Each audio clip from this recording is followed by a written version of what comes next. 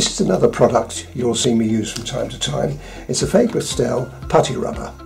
Now there are other putty rubbers around, but this is a really good one. You've got to be careful with other putty rubbers because they tend to be sticky, and that residue can transfer itself to the pastel paper. You've got to be careful.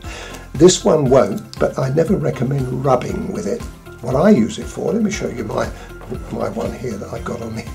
This is my one, and what I do is I just take a bit of it off like that and then use it for either dabbing out. It's ideal if you want to do something.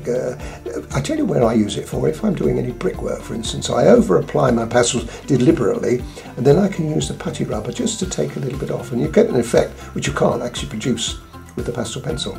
So this is very useful. I don't use it a great deal, and again, I don't think it's absolutely essential when you start off, but as time goes on, it's useful to have in your arsenal. Okay, so that's the Pastel putty eraser.